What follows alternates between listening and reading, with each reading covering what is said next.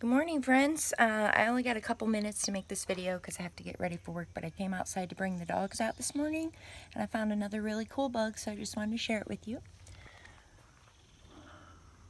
This is a walking stick. He's just kind of hanging out on the side of my house. Few fun facts about this guy.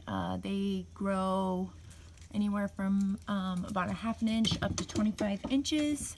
They live on all continents of the earth except for Antarctica. See how he's swaying? That's a defense mechanism. So he looks like a stick to blend in with everything. Some of these guys have glands towards the front of the body somewhere that they can spray, like this acid stuff that will make your eyes and stuff burn. So I'm not going to try to handle him. I really don't have time right now, but if you look at the end of his butt, he's got like these little like pincher looking things. It's really cool long antenna right here.